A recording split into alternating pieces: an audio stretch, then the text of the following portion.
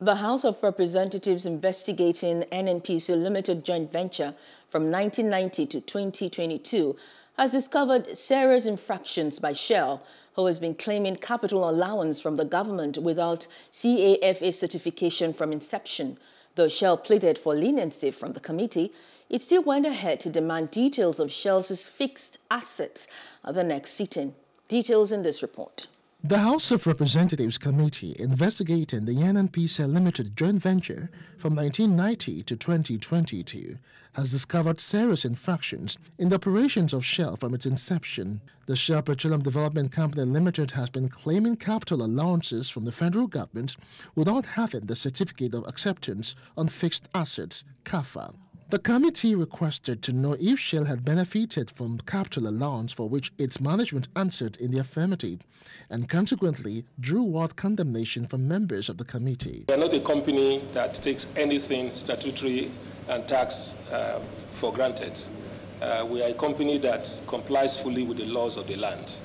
The specific issue of the certificate issued is one thing, but whether we have gotten the allowances on the basis of the laws of this country, I can say, Mr. Chairman, that is what we would have done. I know for sure that you don't have CAFA certificate. Yes, you don't have, because we asked the agency concerned in advance to give us the names of all companies. I have all the companies in Nigeria that have ever obtained CAFA certificate for their properties. There's a statutory requirement for you to enjoy capital allowances in Nigeria, which you do not appear to be aware of having. And that is what is surprising, because it will be on record that SPDC and SNEPCO do not have the requisite certificate for enjoying capital allowances in Nigeria.